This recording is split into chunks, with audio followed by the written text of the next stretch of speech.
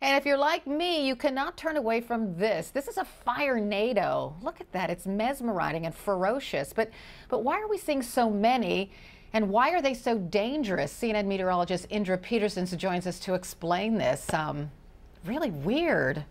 I mean, Carol, this is really something people literally cannot take their eyes off of. One of the things you need to realize is you have to have dry fuel for what we call a firenado. And unfortunately, California right now is experiencing one of its worst droughts in history. We're talking about the majority of the state already in extreme drought conditions. So why does that matter, right? You have all that dry fuel. Obviously, you have the drought conditions. So let's look at this animation. You think about a firenado. What do you need when you have a fire by itself? You already have the fire creating its own little eddies or own little winds here at the bottom. And you can't really see it. It's like these invisible funnel going all the way up. But now counteracts that brush, right? What is brush? It releases carbon. Carbon is combustible, but it doesn't combust within this funnel right here. Why? Because there's no oxygen. Only when it gets all the way to the top and encounters the oxygen way up here does the entire thing combust, and that's what you get is that entire line that we know of as a firenado. But think about this. When you talk about the fire lines, take a look at this animation. These things can shoot up to 1,000 feet high, Carol, and you cannot combat these flames directly, not within the firenado itself, because that's just kind of the gaseous substance inside of it.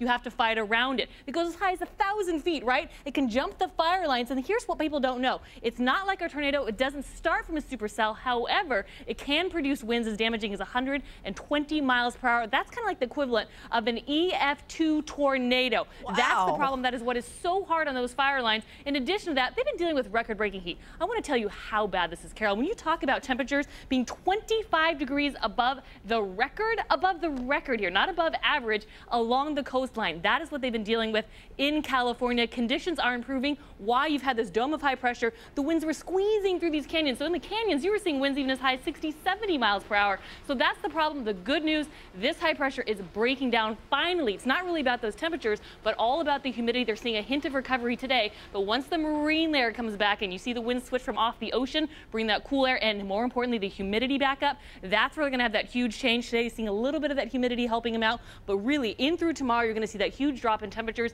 near average, but more importantly, they could start to see that marine layer. It'll take some time, but throughout the weekend, conditions are going to drastically improve, Carol. Wow. Indra Petersons, many thanks.